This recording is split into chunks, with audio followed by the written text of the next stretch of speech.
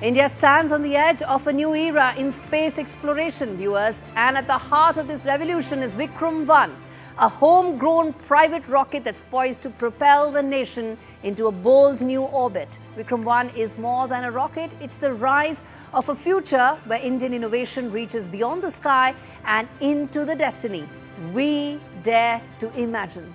Take a look.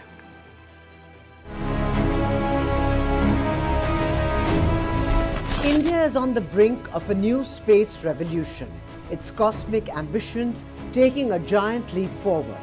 From a lab in Hyderabad comes Vikram-I, India's first private rocket that carries not just satellites, but the legacy of a nation's dream into orbit.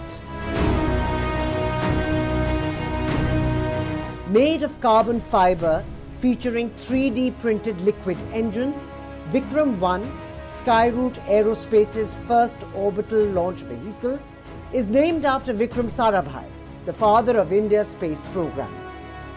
Standing 20 meters tall and generating 1200 kilonewtons of thrust, this sleek rocket can carry up to 480 kilos into low Earth orbit. In less than 3 days, it can be assembled and launched from any site, making space more accessible than ever before.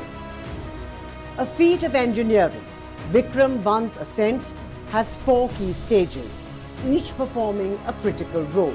Starting with the Kalam 1200, a 10-meter solid booster producing 120 tons of thrust, followed by the Kalam 250 for mid-ascent.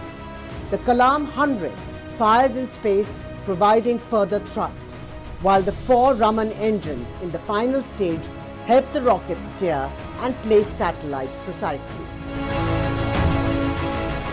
Cutting-edge innovations such as 3D printed engines, ultra-low shock segregation and real-time guidance make Vikram-I a symbol of India's technological leap. Set for its maiden flight early next year, Vikram-I promises to be a changer for Indian space missions. India is no longer reaching for the stars. It's defining its place among them. Bureau Report, NDTV World.